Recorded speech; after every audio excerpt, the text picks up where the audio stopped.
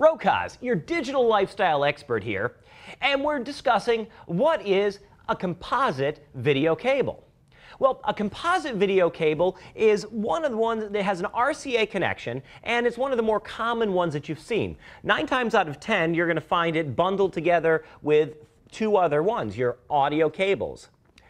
Your primary cable, and it's almost always denoted by being yellow. Yellow is video. Now, to compare and contrast it, the other connections you're going to see when you try to hook up things like VCRs and DVD players and Blu-ray players to different things is the component video cables. And those are different. Those also have 3 showing here, but more likely than not, they're going to be red, blue, and green, or your RGB. They break down into each individual color. It takes 3 cables to make up 1 cable. Now, on the surface you may say, oh great, you know, a component video cable breaks it up into 3. Is that good? But the composite has it all into 1. Is it having better into 1? Not necessarily. The reason the other one breaks it up into 3 is just so that you can get a clean signal for each one of the colors, the red, the blue, and the green that makes up your beautiful picture.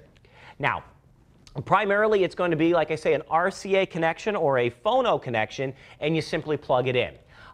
So if it's yellow, you're dealing with composite video.